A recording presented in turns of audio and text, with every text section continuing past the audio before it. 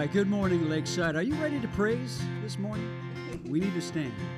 Let's go ahead and stand, everyone.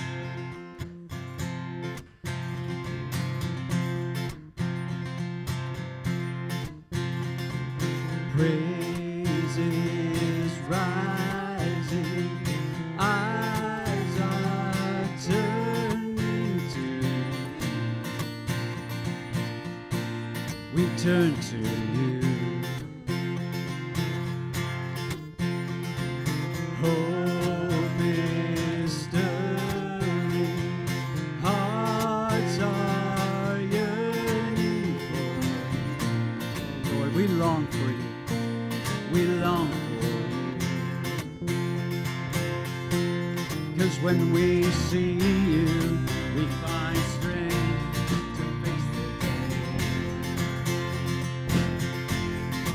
In your presence, all our fears are washed away. Yes, they are. Washed away. Hosanna, Hosanna. You are the God who saves us, worthy of all our praise. Yes, He is. Hosanna, Hosanna, Hosanna. Come have your way among us. We welcome you here, Lord Jesus. And hear the sound of hearts returning to you. Return to you.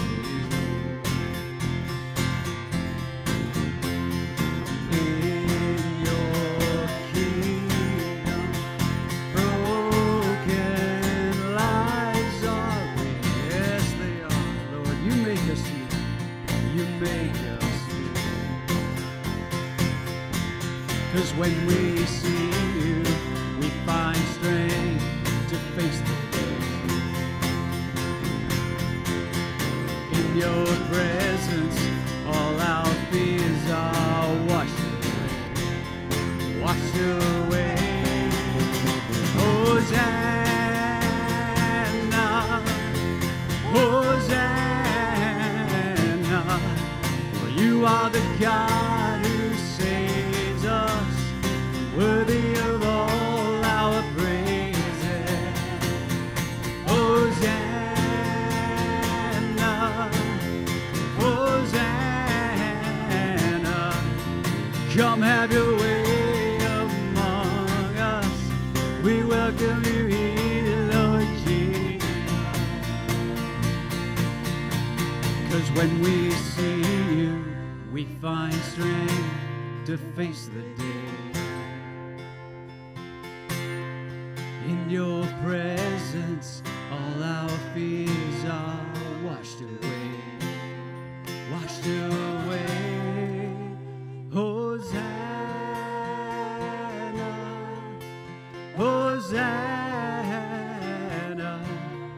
You are the God who saves us, worthy of all our praises.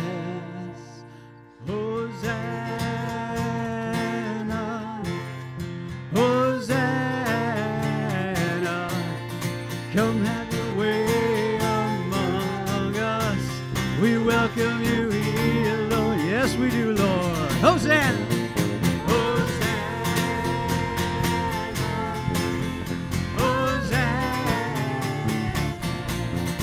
You are the God who saves us, worthy of all our praise. Hosanna, Hosanna. Come have your way among us. We welcome you here, Lord Jesus. Come on now.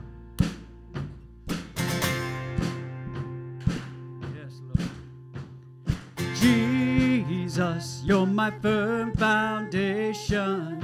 I know I can stand secure. Jesus, you're my firm foundation. I put my hope in your holy word. I put my hope in your holy word. I have a living hope. Everyone. I have a future. And God has a plan for me. Everyone, of this I'm sure, of this I'm sure. All right, Jesus, Jesus, you're my firm foundation. I know I can stand secure. Jesus, you're my firm foundation. I put my hope in your holy word. I put my hope in your holy word. All right, Lakeside, let's go and echo once again now. For your word is faithful. It's mighty with power. And God will deliver me. Everyone together now. Of this I'm sure. Of this I'm sure. That's right, Jesus. Jesus, you're my firm foundation. I know I can stand secure. Jesus, you're my firm foundation. I put my hope in your holy word. I put my hope in your holy word. All right, Lakeside, let's take some time out here to greet one another that are worshiping with us this Sunday.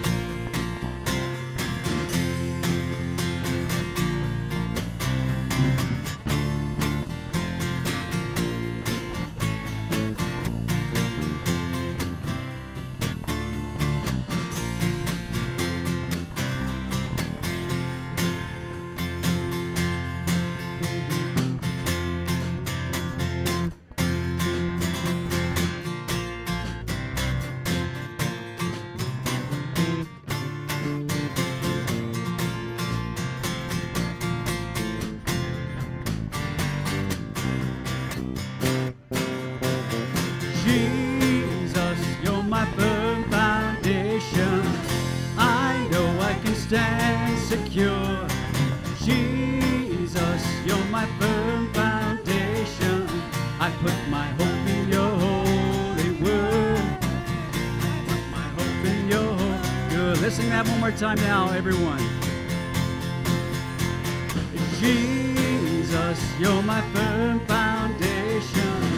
I know I can stand secure. Jesus, you're my firm foundation. I put my hope in your holy word. I put my hope in your I put my hope. I put my hope in your holy word. I put my hope in your holy word. Come on, give a shout out, Lakeside. Let me hear you. Amen. All right, let's all be seated, please. Good morning. I'm doing okay. Well, tell us about it, Jim. No, I talk too much as it is. Stop it. You know I do. Me and Kat are in a contest. I'd like to. How do I get serious? That's a tough one. You can do it, though, Jim. Yeah. I want to read Colossians 3:12 and 13 this morning. Therefore, as God's chosen people, holy and dearly loved, clothe yourselves with compassion, kindness, humility, gentleness, and patience. Bear with each other and forgive one another. If any of you has a grievance against someone, forgive as the Lord forgave you. Let's pray. Jesus, thank you for this beautiful day that you've given us. Lord, I just also want to thank you that it seems the weather is cooling down, and that's awesome. And maybe some rain is on its way somewhere. I'm not sure from where, but you do.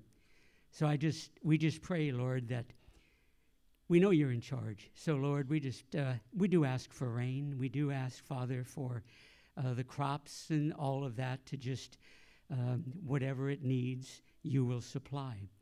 Lord, we just want to give you praise and glory this morning. Father, you are awesome above all.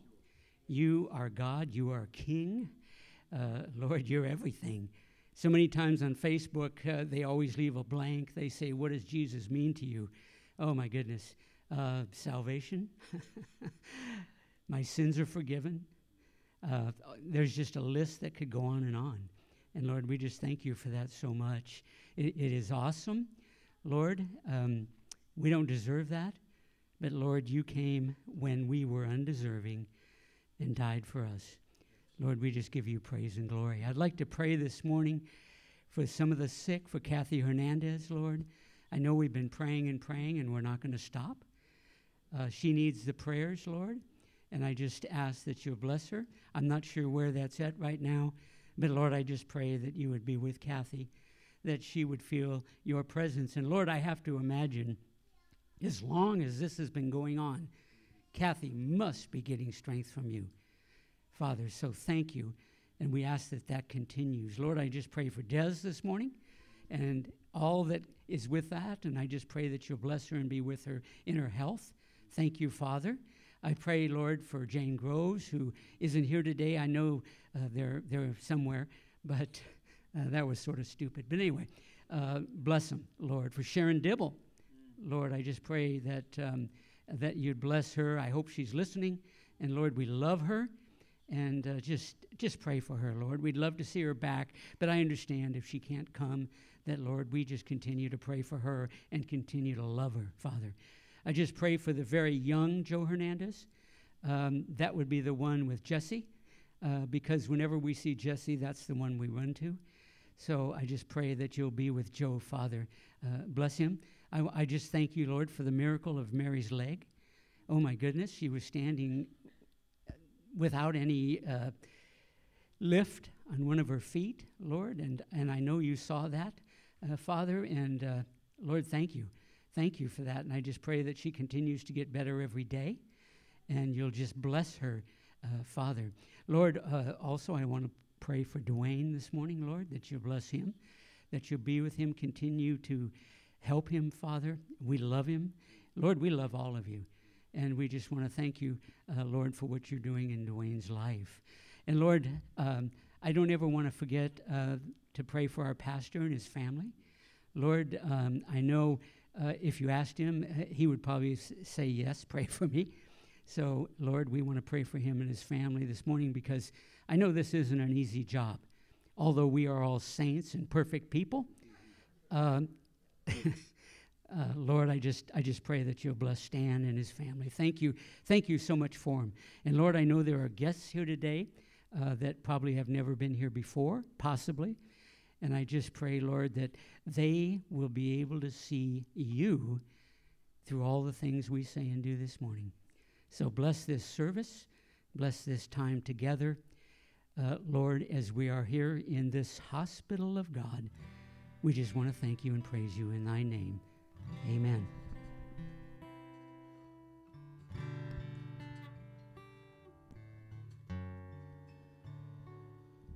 For Christ is my reward and all of my devotion. Now there's nothing in this world that could ever satisfy. Through every trial, my soul will sing, no turning back. I've been set free. Christ is enough for me, and Christ is enough for me. Everything I need is in you. Everything I need. Christ, my all in all, the joy of my salvation.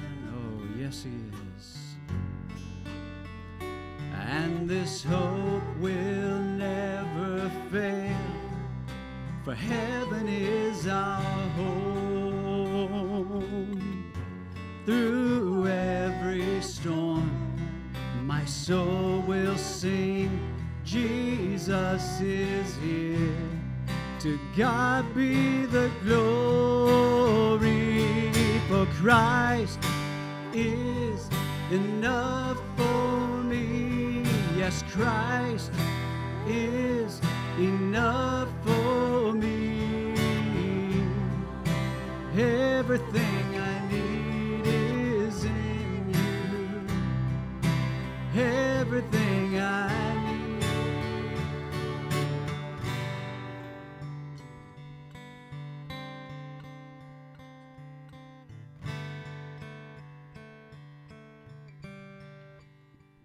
I have decided to follow Jesus, no turning back, no turning back.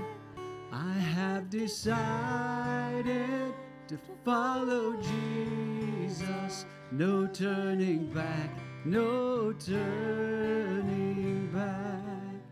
The cross before me, the world behind me, no turning back, no turning back. The cross before me, the world behind me, no turning back, no turning. That's right. Would you stand with us, everyone?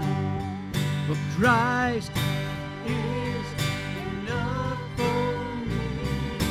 Christ is enough for me. Everything I need is in you. Let's sing that again, Lakeside. Christ is enough for me. Yes, Christ is enough for me. Everything I need is in you. Lord, I have decided to follow Jesus, no turning back, no turning back.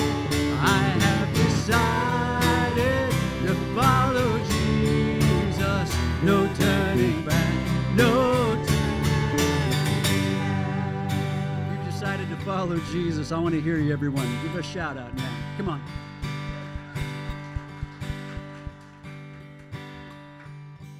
I have decided to follow Jesus. No turning back. No turning back. I have decided to follow Jesus.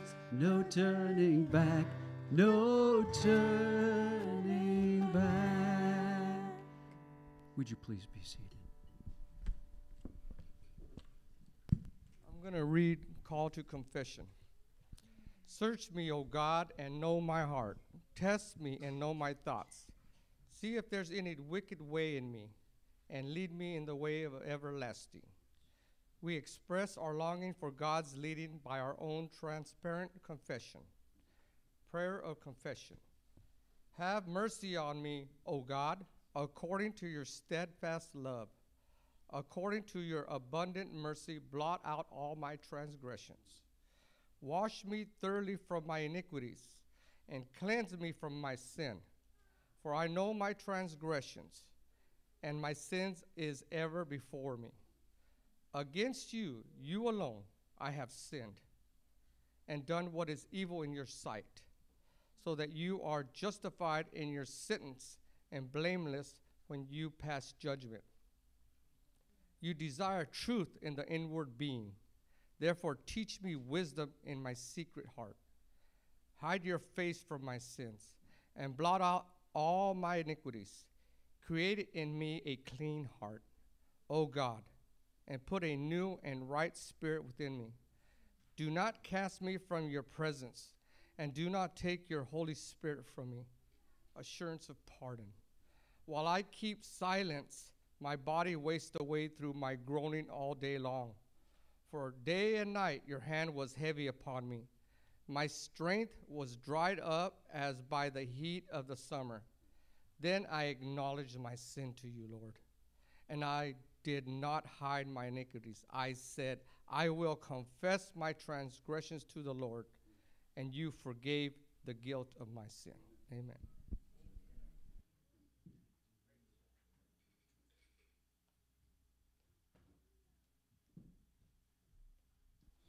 Well, it is so good to have you here, everyone. Those who are present in the sanctuary, those who are with us on live stream, it is good to be together in this way. We've been praying for many, one being Sharon Dibble. And Sharon, I know you are watching. We had the wonderful privilege of meeting with Sharon this past week, Pam and I, and we just miss her dearly, just as you all miss her dearly. And she looks forward to being here, and Lord willing, maybe, just maybe, it'll be soon. So we really hope that. So Sharon, game on, Sharon, game on. And so as I look out here, Joseph Hernandez, you keep praying over you. Just glad that your health is doing well here. I look out here and I see Pastor Jim Hansen and his wife here. So good to have you with us. And if you're thinking right now, this very moment, did you say Jim Hansen, Tim? Yes, we share the same name. As far as I know, I don't think we're related, as far as I know. But you know, the funny thing is, as Pam and I moved into the area, 30 some odd years ago, that was the first thing we were asked. Hey, you related to that Jim Hansen guy who preaches out here? Jim is going to be, sure Stan will make mention of this, but Jim will be filling the pulpit next Sunday. And so appreciate your doing that, Jim.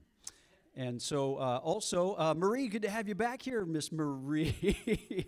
And so Marie, many things that Marie does so well. Now, one of them, she helps to coordinate weddings, and she did that for just a dear friend, one who is working at the King's Christian thrift store. She got married this last weekend, so Marie helped out with the planning of that. Now, I make mention of that because first of all, we missed her. And I know that she did just an incredible job. Secondly, I got to see some video of like the reception of that post-wedding. And she's giving it away. So I don't know who had more fun, the bride and the groom and so on. or Marie, just as she's all over the place. So she was just loving it. So we're glad to have you back there, Marie. All right, we need to talk about what's happening in the Lakeside Ministry. And so later on today, our youth will be gathering. It will be here at 5 o'clock. And thank you to the Marshall family who's going to be hosting and leading that time. And so a lot of great things happening here with devotions and some food, some volleyball, all sorts of things. And even some of the kids will participate as well. And so that takes place here at 5 o'clock for our youth. And not only that, but then as I had mentioned in previous Sundays, our youth will be getting together again on the first Friday of October, and that'll be at the Dobbins' place, so Chase and Shayna Dobbins at 5 o'clock at their place, so that'll be that first Friday. I think it's the 6th of October. They will be gathering again, so awesome things happening for our youth group. So looking further in this particular week, everyone, our Wednesday evening Bible study that Roger Reynolds leads, that'll happen on Wednesday at 6:30 over here in our social hall. And then, of course, on Saturday, if it's a Saturday, then, of course, it's breakfast time. So whoever decides to show up, Breakfast Club will be meeting, and this time it will be at Chubby's in Hanford. All right. And then I do need to make mention that it was just confirmed. You do understand that it's almost October, everyone. So on the latter part of October, 28th, I believe, that's Saturday, we will be having our Harvest Fest. We like to call it annual because we normally have that. And so that will be on that Saturday, 28th. No particular time set yet, but at least you can nail that date down. And, of course, we normally like to have those who like to dress up, and we have our trunk or treat and a whole bunch of fun things. And so mark that date down, that Saturday, the 28th of October. Okay, and then last of all, I need to make mention of some birthdays coming up, some anniversaries. So Ron has a birthday coming up later this week. Joe Hernandez, who gave our prayer of confession and assurance moments ago. Happy birthday coming up to you there, brother. And then the Black family, they have a granddaughter here, has a birthday, Callie, so happy birthday to her. And some anniversaries now. First, I need to make mention of the Marshall family again. They have an anniversary coming up later this week. So, Curtis, I'm putting you on the spot here, brother. How many years are we talking?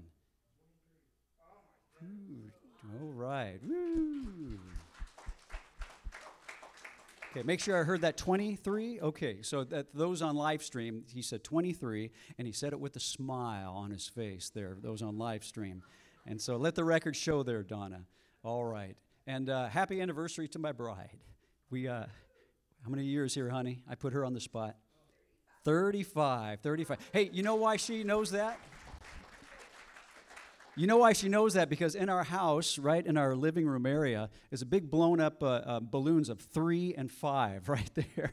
And so it's an easy reminder as to how many years for us. You know, I also want to make mention before I end here, everyone, if any of you would like an update in the church directory, again, Terry McGann does such an incredible job of trying to keep that up to date. That if there's anything that needs to be changed or added, you see these things up in the foyer, in the table in the foyer area, please go ahead and grab it and then fill that out. We'd like to make sure and get things right, just so we have just everything right in our eyes as to names and addresses and numbers and so on. One last thing here. You heard Jim earlier in his prayer talk about clothing ourselves, right? Clothing ourselves. The Bible says, and this was the Apostle Paul who had encouraged the people of the Colossians to clothe themselves with compassion, with kindness, with humility. And that happens to be today's reading from the Daily Bread. And if you do not have a devotional tool, this is wonderful. It's wonderfully informational. It just gets you into the Word. It's a great motivation just to get into the Word and to live out the Word in your lives. And so I highly recommend this. The new one has just come out just for September, and so they are back there in the foyer area as well if you don't have them. One of the wonderful things I like about that particular piece of Scripture is, and I learned this long ago, back when I first became a believer, is that, yes, Levi, David, I agree too. He's saying hallelujah there. So this reminder, put on, clothe yourselves with these things. And so whenever I just put on my morning clothes, it's like a reminder. Okay, I'm putting this on. God, I want to clothe myself with compassion. I want to clothe myself with humility and kindness. That's just a physical and visible way just to remind me of just my game plan, of what God desires from me. All right, I'm going to ask for our kids to be dismissed for Children's Church. Have a good time, kids.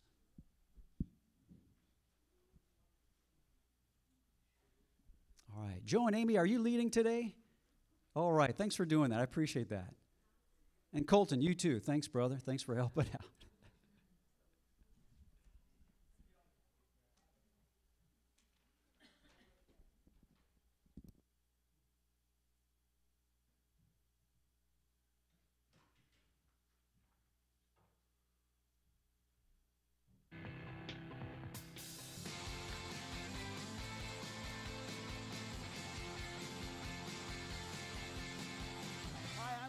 Welcome again to 330, the television show where we give local builders 30 days and $3,000 to showcase their talents. Today is a very special day because today we're at my house and we have a local builder in my backyard that's going to build my children a fort. They have 30 days and $3,000 to dream up any fort that they can imagine.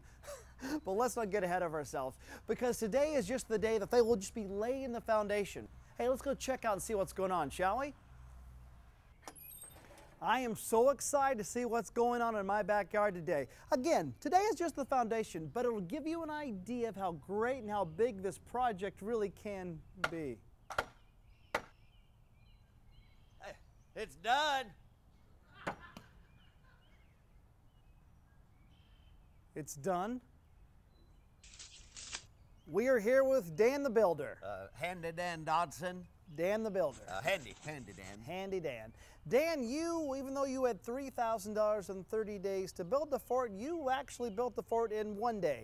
Well, and listen, like I was telling you, I misunderstood. I thought the 330 stood for 3 hours and $30, but under those circumstances, I think I built a pretty good fort here, and actually had enough left over that I got me some Taco Bell and a Gatorade. Good for you, Dan. And I see with the time that you had, you went ahead and you built a little fence here, huh? Well, yeah, I thought you might have some ponies or something. Ponies? No, Dan, we don't have any ponies. No. Okay, great. I can fix that. I was thinking about putting a gate there anyway, but hey, how about this fort, right? I mean, with the time allotted and the money, I think I did a pretty good job for your kiddos. I think they're gonna enjoy it. I actually built them a little reading nook right here, in case they want to read their Henry Potter books and whatnot. I can fix that. Alrighty, Dan. Handy, Dan. It seems like you got the slide, but you've added something to it. Yeah, I created these. I call them slide stoppers. You slide stoppers. Yeah, well, if you have a hefty kid or two that stops them from, hitting the fence you made right there. Yeah, you don't want to break a pinky or something. That is very medieval, Dan. Well, that's just general physics. All right, that's good. Well, it seems sturdy enough. Okay, all right. I can fix that. Okay, that'd be great. Well, here's something positive. You have built a climbing rock wall. Yeah. And those are real rocks there, Dan? Nothing but the best, Clark. It's Carl. All right, I'm just going to climb on up here and test it out up there, all right? Yep. Permission to board, El Capitan. Here we go.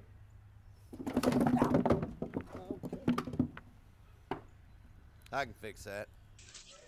Well, this is a first on 330. Dan the Builder. Handy Dan. Handy Dan is basically... I can fix that. Dan, please, just come down. This is sand. Dan, can you explain this to me? Yeah, that's your foundation, boss man. The foundation is made out of sand. Well, technically, it's a floating slab on sandy lomas. That's why it sways, Dan. No, not that so it can withstand an earthquake. This thing couldn't withstand an earthquake. This thing couldn't withstand a light rain. It couldn't even withhold my 4th grade son. Well, he is kind of husky. You built the fort on sand, Dan. The foundation is everything. Don't keep pushing that, you're gonna break it. Ah!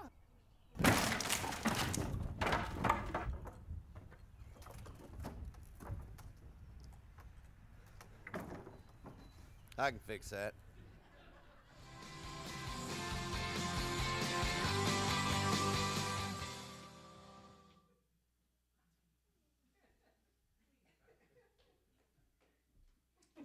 Okay.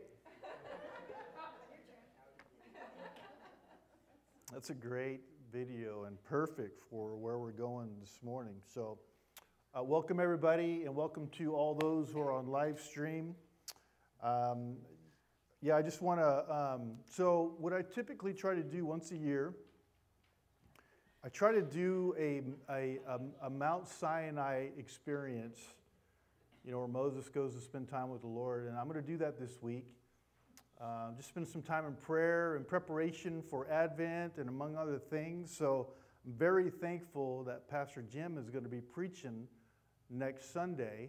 And Esther, thanks for being here. And Donnie, good friend Donnie's here with us too. So Jim, he's retired.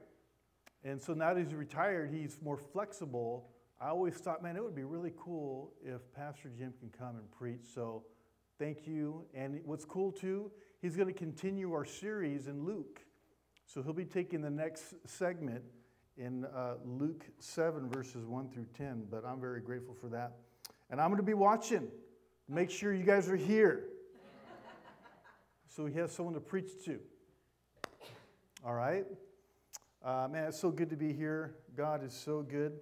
Now this message, I was thinking about it, that this is such a powerful message. You know, they're all powerful. This is the end of Jesus' preaching on the Sermon on the Mount. And I thought about this, that, you know, if I were, let's just say I was retiring and I had one Sunday to preach a message, this may be one of those messages that I would end with. That's how powerful this teaching is. And so let's take a look.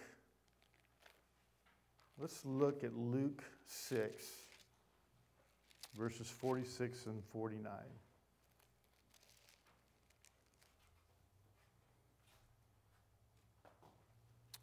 Jesus says, "Why do you call me Lord, Lord, and do not do what I say? I will show you what he is like who comes to me and hears my words and puts them into practice. He's like a man building a house who dug down deep and laid the foundation on rock. When a flood came, the torrent struck that house but could not shake it because it was well built. But the one who hears my words and does not put them into practice is like a man who built a house on the ground without a foundation. The moment the torrent struck that house, it collapsed, and its destruction was complete." Let's pray.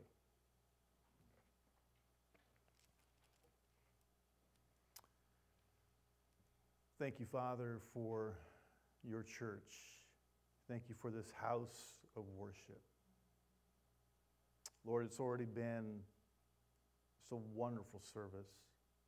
And we thank you, Lord, for all those who are here and for those who are on live stream. And those who may be traveling, we pray that you would keep them safe.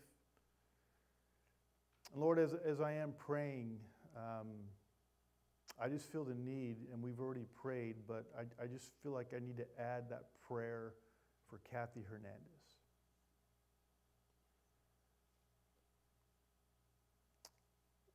I'm assuming, Lord, that Kathy's watching. You know, this verse that comes to mind is, my ways are not your ways, nor my thoughts like yours. Father, you have determined that it be your will that Kathy has struggled for 2 years. And it's hard, Lord. We can only imagine, Father God, that you have a tremendous reward for her. Because she's hanging in there, although I'm sure there are times she just wants to quit, give up. But God, you sustain her. And you sustain Joe.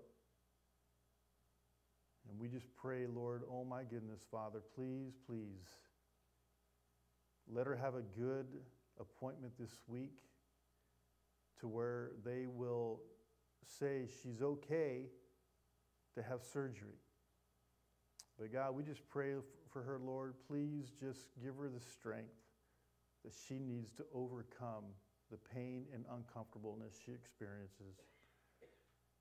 And we just lift up our sister to you now in the name of Jesus. Amen.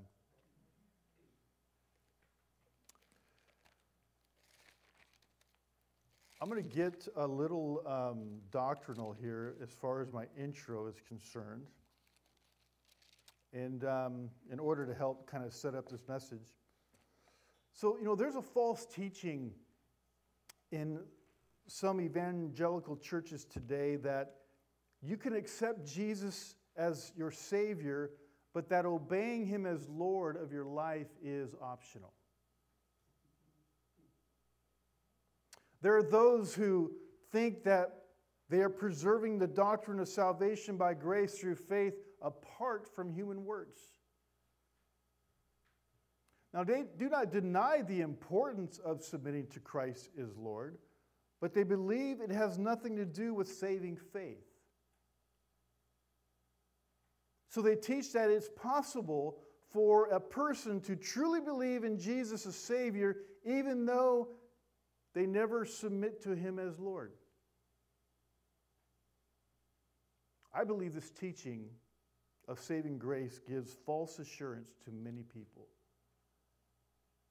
There are many who think that they are Christians, but they're really not truly saved. Scripture is very clear that without holiness,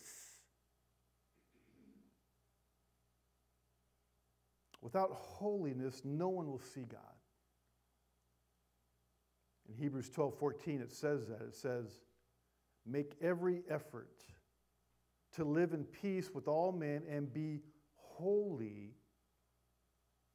Without holiness, no one will see the Lord.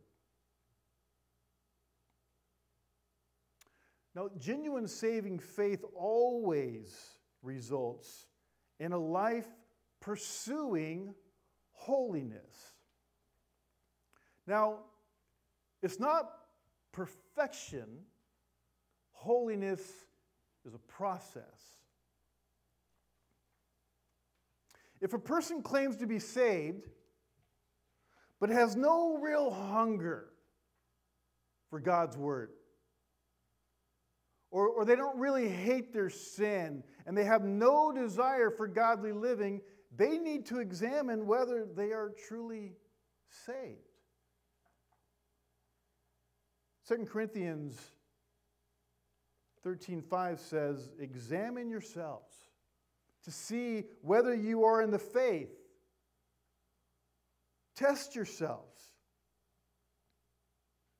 Do you not realize that Christ Jesus is in you, unless, of course, you fail the test? See, Jesus is coming to the end of his sermon on the Beatitudes, like I mentioned earlier. He's been teaching some really difficult things. And he drives home the necessity of obeying what he has taught.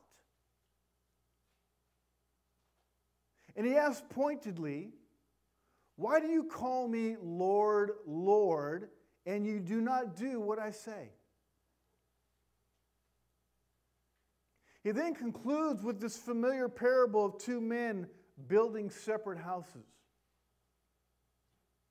The first lays a foundation on the rock, stands firm when the floods come against it. The second foolishly builds his house without proper foundation, and the flood destroys it. See, this parable, the foundation is obedience to Christ's teaching. And the man who did not build on the foundation, he heard Jesus' teaching. He agreed with it superficially by first calling Jesus Lord. But he did not obey Jesus' teaching, resulting in tragic loss. Thus, Jesus is showing that obedience to Christ is not optional, because it is at the very foundation of the Christian life. Now, some will say, wait one cotton picking minute. Now, I didn't swear just then. I thought that faith, not obedience, is the foundation of the Christian life. After all, according to Ephesians 2:8-9, we are saved by grace through faith from works. Also, according to John 3:16, the one who believes in Jesus has eternal life. So how can you say that obedience is the foundation? Well, the answer centers on the nature of saving grace. See, saving faith inevitably and necessarily results in a life of holiness and good works. And many who quote Ephesians 2:8-9 fail to go on to quote verse 10, which says, "For we are his workmanship, created in Christ for good works, which God prepared beforehand, that we should walk in them." And then there's those who quote John 3:16 but fail to look at John 3:36, which states, "He who believes the Son has eternal life, but he who does not obey the Son shall not see life, but the wrath of God abides on him." Now, one of the things I mentioned in last week's message was that the nature of a tree determines the type of fruit. If a person has received a new nature through faith in Christ, that new nature will bear good fruit. And we are saved by grace through faith apart from works, but that faith saves only results in good works. And also, we need to understand that Jesus was not teaching his followers how to live a sinless and perfect life. If that was a requirement for getting into heaven, no one's going to get there. Not even the most devout Christian who loves God all the time, with every fiber of their being. What Jesus is teaching is being what James later highlighted in his book, that faith without works is dead. So James 2:17 and James 2:26 says, "In the same way, faith by itself, if it is not accompanied by action, is dead. As the body without the spirit is dead, so faith without deeds is dead." So genuine faith is not simply intellectual agreement. It's genuine faith that submits to the lordship of Jesus, resulting in a life of gradual holiness. Now, in this passage, Jesus is showing us 3 reasons why obedience to him is not optional. And I know I kind of started off with some doctrinal stuff. Now I'm getting into more applicable stuff. Okay? So in our bulletin, you'll see the outline there. The first thing is this. Obedience is not optional because it is the true test. It's the true test of professing Christ. Let me read verse 46 again. Why do you call me Lord, Lord, and do not do what I say? See, if we call him our Lord, we prove it by doing what he tells us to do in his word. Notice how Jesus undeniably asserts his rightful position as Lord, because he does not say, "Don't call me Lord, only God is Lord." Rather, he assumes that he has the rightful authority to be Lord. And his lordship governs all of life down to our every thought. See, obedience to Jesus as Lord is not just an option for some who want to be more committed. It's part of being a legit Christian. And those who do not submit to his teaching or lordship, one would have to wonder if they're even a Christian at all. In fact, there's a real danger of a false profession of allegiance to Christ. Matthew 7:21 says, "Not everyone who says to me, 'Lord, Lord,' will enter the kingdom of heaven, but only he who does the will of my Father who is in heaven." Wow. Basically, what Jesus is saying here is that we can talk a good game, but can we really play? See, athletes can talk a great game, but that tells you nothing about their athletic skills. I remember one time on our softball team, before the season, some guy comes up, "Hey man, you guys need some players?" "Man, I'm really good, and I've been playing a long time, and well, cool, well, join us, man." And we're like, "What's this guy doing on our team? This guy's terrible." But we let him play anyway, because it wasn't about winning, it was about fellowship and all that stuff. But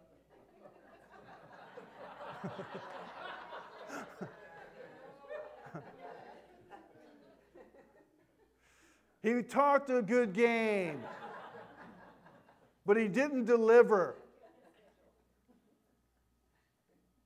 And see, not everyone who talks about heaven belongs to God's kingdom. Jesus is more concerned about our walk than our talk. He wants us to do right, not just say the right words.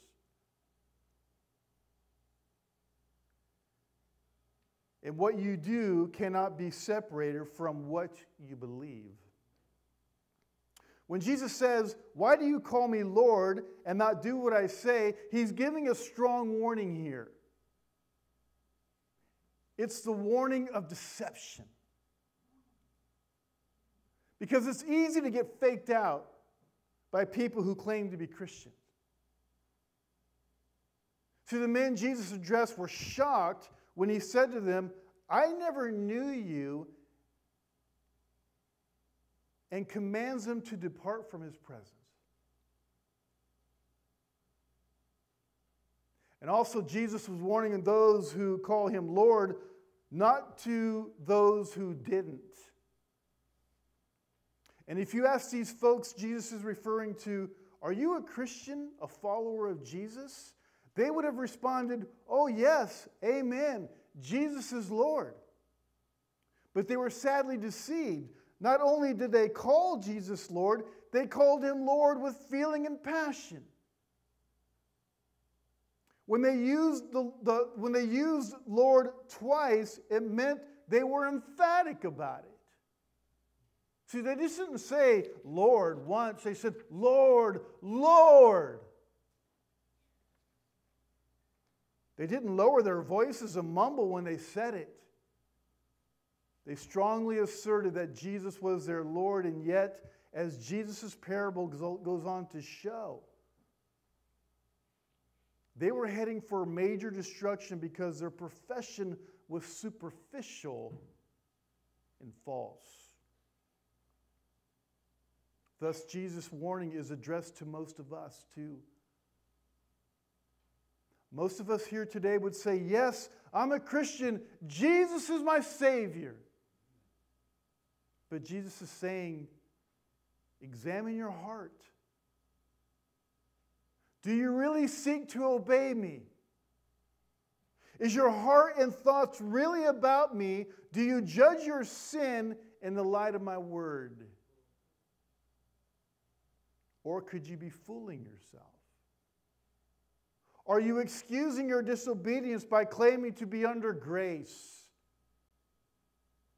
Are you justifying yourself by thinking, well, everyone does it? Obedience to Jesus is not optional just for the super committed.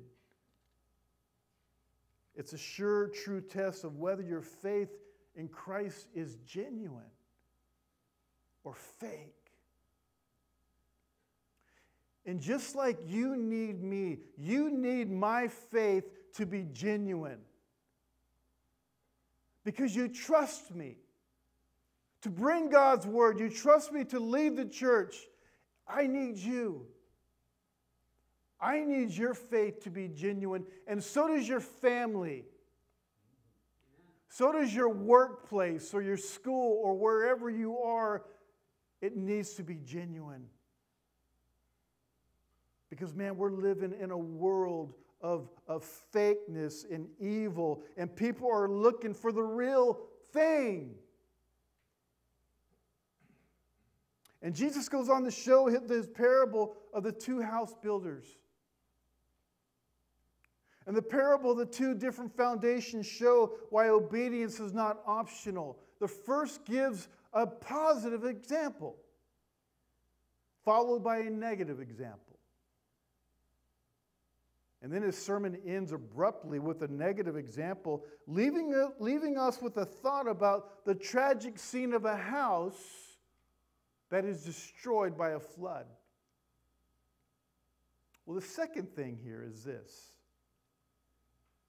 Obedience is not optional because it is the foundation that will withstand the test of time and eternity.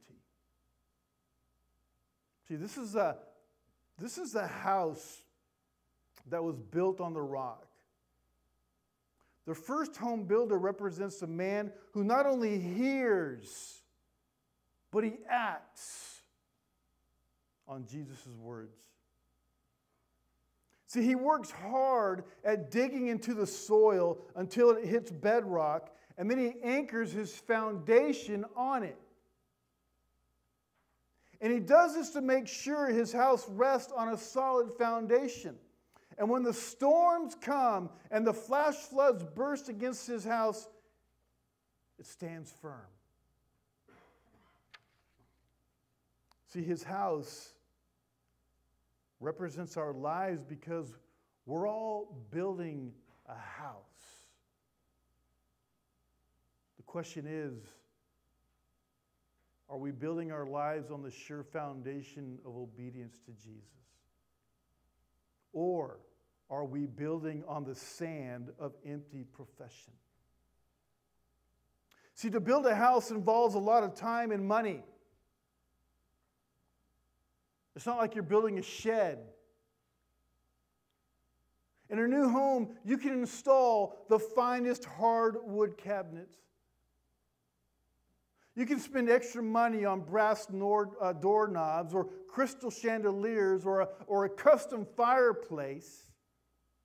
But if the house is not resting on a solid foundation, you are throwing your money away.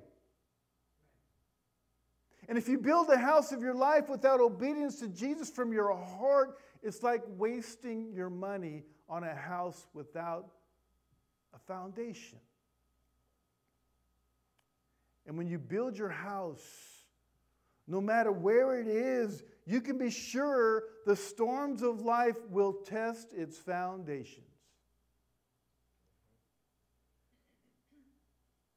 You know, the climate in Jesus' day is much like Arizona, subject to sudden flash floods. See, dry stream beds can turn into raging torrents and sweep away whatever is in its path. And if you live near a dry bed or stream bed, you better make sure you have a solid foundation. I remember when we went on vacation years ago, we went to Zion, and we were kind of walking through the Narrows a little bit, and someone had said that, hey, if you see off in the distance dark clouds, get out of there. Because if a storm is happening over there, water can come flying through there without you even knowing it. Got to be careful. Now, the flood refers both to the trials of this life and the future judgment when we stand before God. And the person who has built his life on obedience to Jesus has a solid foundation. They will carry him or her through the floods of this life and future judgment. And the person who professes to know Jesus but is not walking in obedience will be wiped out when the trials of life come, and ultimately ruined later when they stand before God. See, there are only two final results. The one house stands, the other house falls. There is no middle possibility of sustaining just a little damage. This points to the fact that there are only two final destinations. There's heaven, and then there's hell. There's not a middle ground like, oh, it's kind of cool here. It kind of sucks here. But hey, I guess I'll adapt. No. Now, before the flood, the houses looked pretty much the same to a casual observer. But there was a huge difference between the two when the floods hit. One stood firm, the other destroyed. The difference was the hidden part, the foundation. And foundations aren't very glamorous, are they? But they are absolutely essential for the long haul. Now, what are some of these inevitable floods that will test your faith? They are the trials that we all face in life. They are the disappointments, the setbacks, the sickness, loss of loved ones, loss of a job, being let down by family members or friends, and so on. Those are the floods that come. And then there are the floods of trials that come along with getting older. The loss of health and strength and not being able to do the things you used to do. And then there's that constant reality of dealing with your own inevitable death.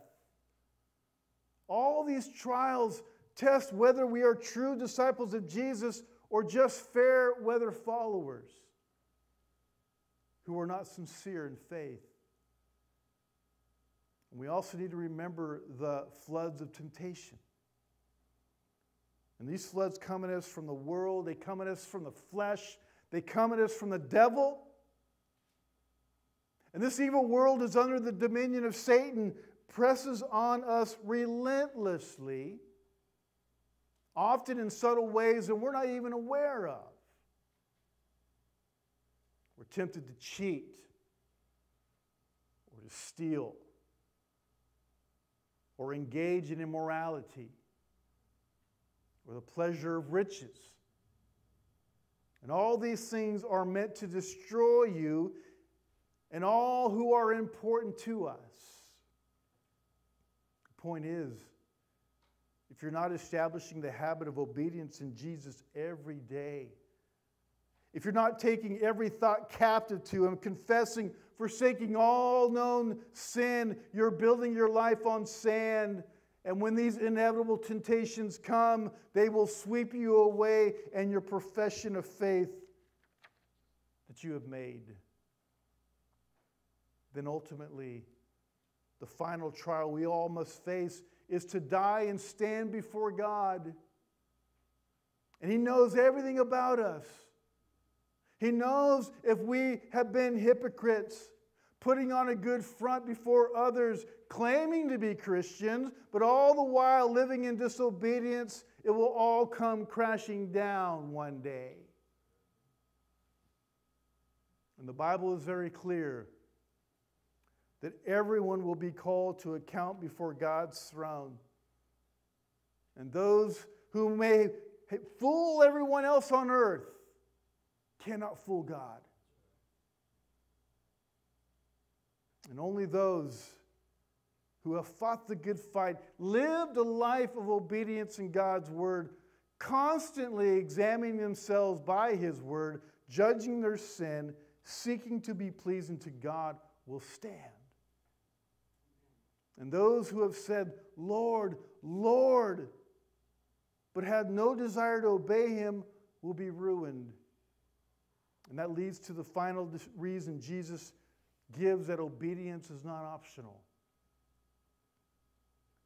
That obedience is not optional because those who do not obey Christ face sudden and final destruction.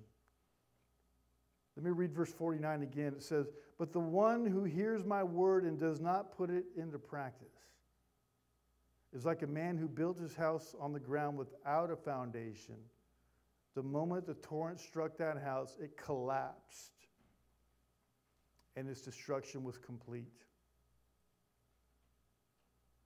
See, with this guy building his house without a foundation, you have to ask, why would he do such a dumb thing? Well, there could be several reasons. One, see, it was a lot of work, and it took a lot of time to dig by hand down to the bedrock, and the foolish man was lazy. See, it's much easier just to throw up the house without a heart of laying a solid foundation. And so he followed the path of least resistance. You know, have you ever done a home improvement project on a house that someone owned before you? You come across a situation where the previous owner fixed the problem by doing it the easy way, but it wasn't done right. In the long run, it would have been better just to do it right in the first place. And because now you have to tear it apart, his botched up easy fix, in order to really fix the problem. You see, there's a spiritual parallel here. Disobedience is usually much easier than obedience. And it seems at the time it's going to get you where you want to go more quickly, the more difficult path of obedience. See, the guy who threw up his house without a foundation, you know, he's inside relaxing. He's having a beer. His neighbor, though, he's out in the hot sun, dripping with sweat as he digs his foundation. It's kind of like a young man seeing another guy living with his beautiful girlfriend, enjoying all the pleasures of the flesh with seemingly no consequences. Meanwhile, you're in the trenches battling for moral purity and obedience in Jesus. So you wonder to yourself, why am I digging this foundation while that guy sits in his comfortable house with his girlfriend on his lap? But wait until the flood hits and you'll know the reason. Second thing is that the man who, with no proper foundation, just wanted the benefits of the house. He just wanted a roof over his head, nice furniture, nicely, neatly arranged. And spiritually, a lot of people come to Jesus for the benefits he offers. Seemingly, they are instantly enjoying the blessings of salvation, even though they never repented of sin. Not daily judging their sin by His Word. They enjoy the good feelings of singing the praise songs, clapping their hands. They like the love and the fellowship of the body, but privately, they're not digging the foundation of obedience to God's Word. And the flood will hit, and their spiritual house will come crashing down. And the third thing, this guy didn't bother to put in a foundation because he was short-sighted. He was living for the here and now without the thought of the future. It wasn't raining when he threw up his house. The riverbed was dry. Flood? What flood? A flood was not in his thinking. He just wanted to get inside his new house and enjoy the comforts it provided.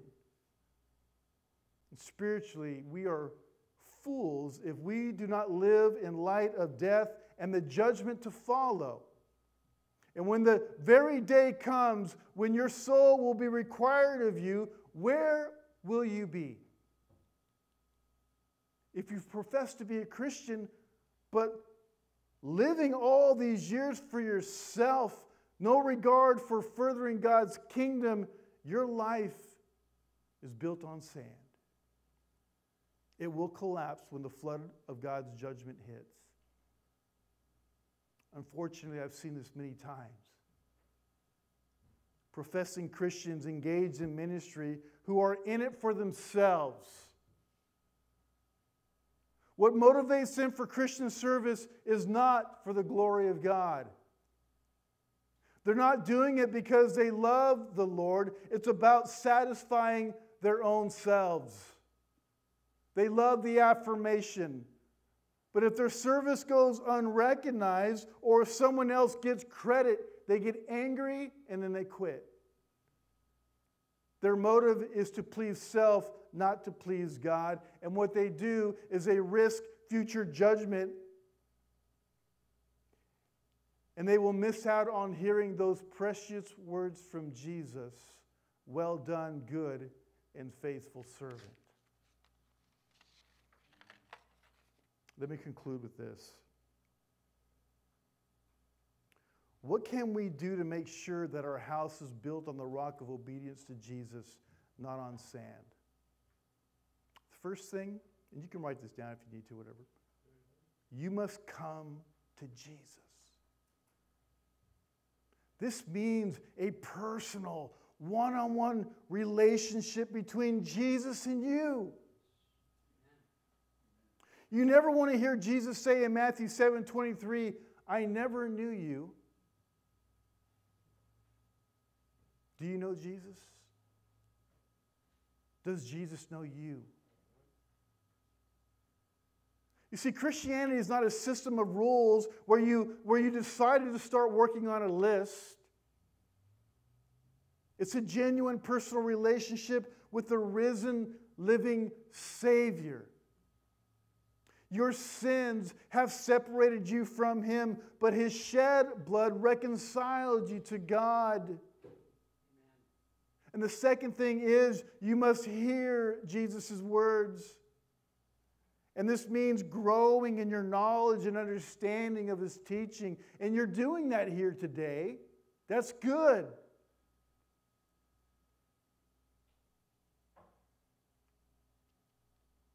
And if you're not feeding daily on God's Word,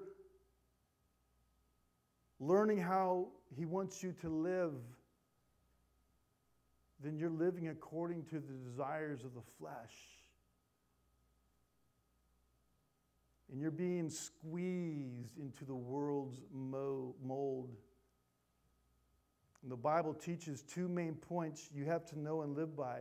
Love the Lord your God with all your heart, mind, and soul, and love your neighbor as yourself. And lastly, third, you must act upon His words. This means it's a soul-searching obedience down to the very thoughts and motives of attitudes of your heart. It means continually examining ourselves in light of Scripture. And when you read the Psalms that say, praise the Lord and sing for joy, you ask yourself, is my mind filled with praise to God and joy in Him, or am I always complaining? You apply Scripture to your life, and the bottom line of our time is words should be, how then should I live? The forecast is that there's a 100% chance of a flood hitting your life in the near future. In light of that forecast, now is the time to check your foundation. If you're living in daily obedience to Jesus on the heart level, your home will stand. And if you call Him Lord, but you are not living for yourself, you better start digging. Let's pray. Thank you, Lord. You know, Jesus, these teachings are really, really hard because they get to the core of our heart. And it causes us, Lord, to look inside and we hate what we really see. But thank you, Lord. Thank you, Lord, that you give us the courage to look deep inside and say, you know what, I'm really tired of this. I don't want to be fake. I want to be legit. And that's what's so cool, Lord. You just don't send us off on our own and say, well, we'll figure it out. Figure out how to be one-on-one with me. No. You're like, let me grab your hand. Let me put my arms around you. And let's do this together. That's a beautiful thing. Thank you for this teaching, Lord, on this foundation or lack of. We want a strong foundation because it's a win, win, win. Not just for us, but those who are close to us will also benefit because our foundation is strong in Jesus Christ. Amen.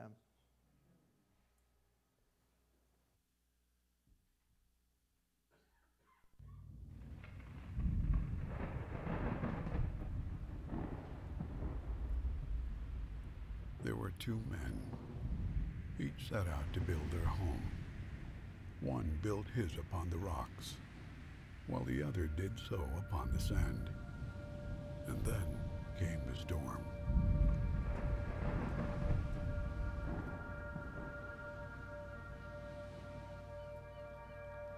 There are absolutes.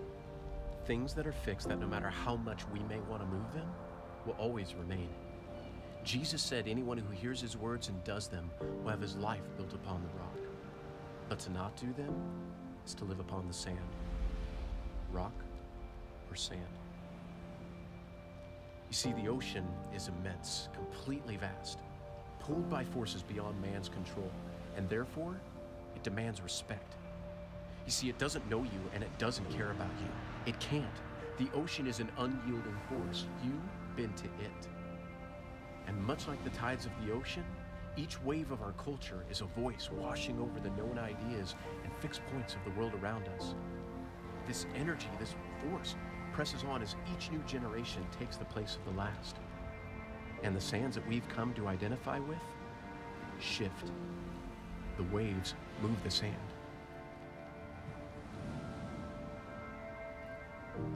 culture changes, and we're told that there is no God and you are an accident. There's no right or wrong way. You make your own truth. On these sands, even established scientific facts like gender are shifting. From here, fame and popularity become more important than kindness and virtue. The lines of good and evil are blurred. Compliance to these ideas is demanded, and the rock is hated. You see, culture will mold you, and society will shape you. It will forcibly bend you to its will as long as you remain on the shore. And today, we haven't just built homes on the sand. No, we've built kingdoms and countries upon it. More and more have left the rock to enjoy the temporary pleasures of the shore, unaware that nothing will withstand the tide.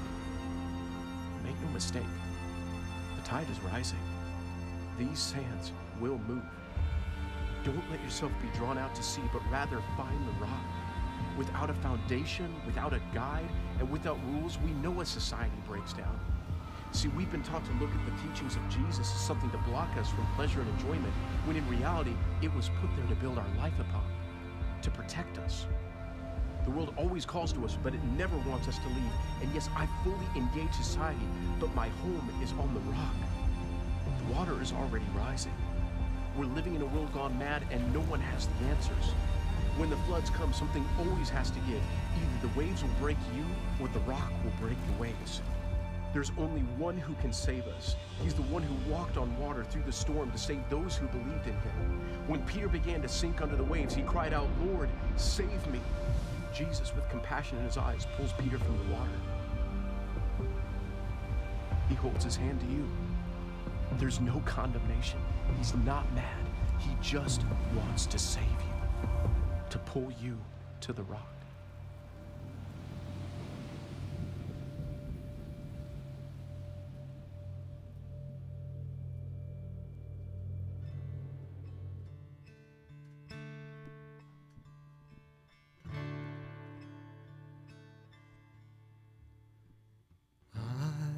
Say yes, Lord, yes, to your will and to your way.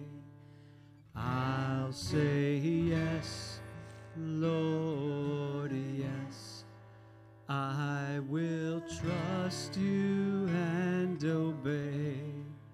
When the Spirit speaks to me, with my whole heart I'll agree, and my answer will be yes, Lord, yes. Would you stand with us, Ed? When we walk with the Lord in the light of His Word, what a glory He sheds on our way. And while we do His good will, He abides with us still, and with all who will trust and obey. Trust and obey, for there's no other way to be happy in Jesus, but to trust.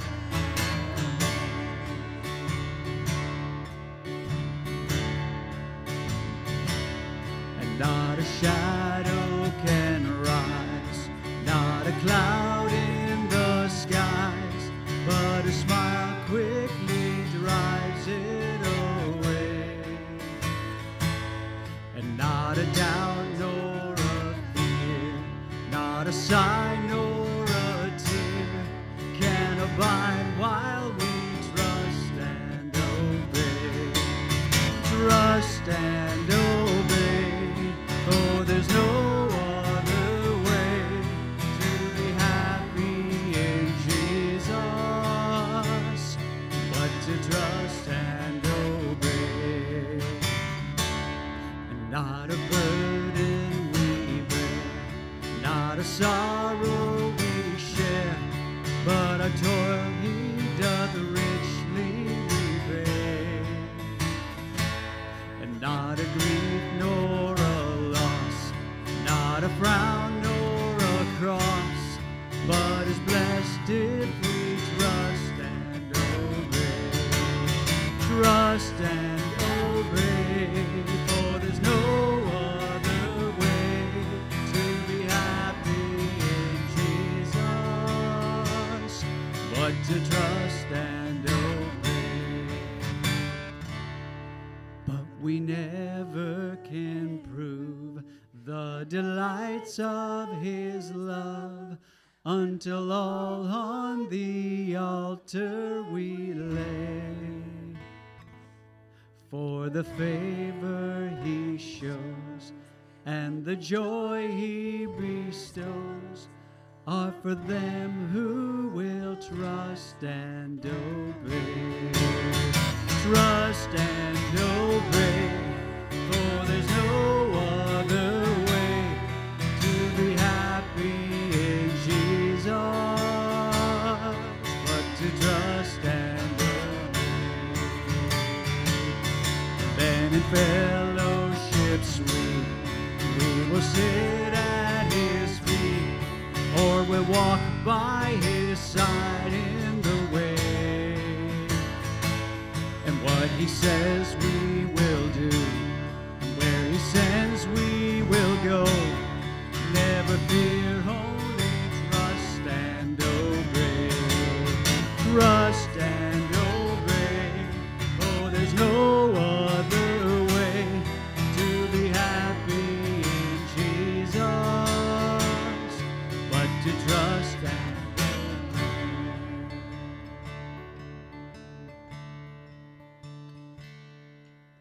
Trust and obey, for there's no other way to be happy in Jesus, but to trust and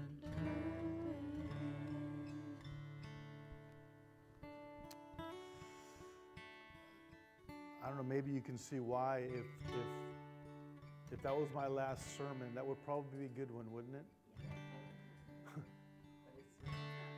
No, it's not. That video was powerful and so true. You know, the fact that you're here this morning and those who are on live stream watching, it shows that you want a firm foundation.